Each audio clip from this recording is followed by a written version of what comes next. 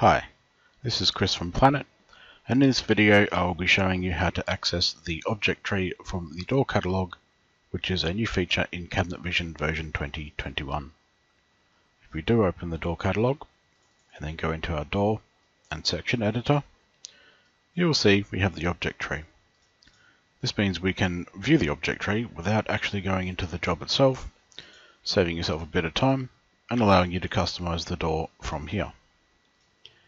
If we put a route in the door, we can then go to the object tree and see that it appears. This means we can customize the parameters at the door level without having to go into writing a UCS, which would then affect the whole job, which would then increase overhead and loading times. If we were to customize the door in this manner, it would also make it easier to share with other Cabinet Vision users, as it would not require an accommodating UCS. That's it from me. Thank you for your time.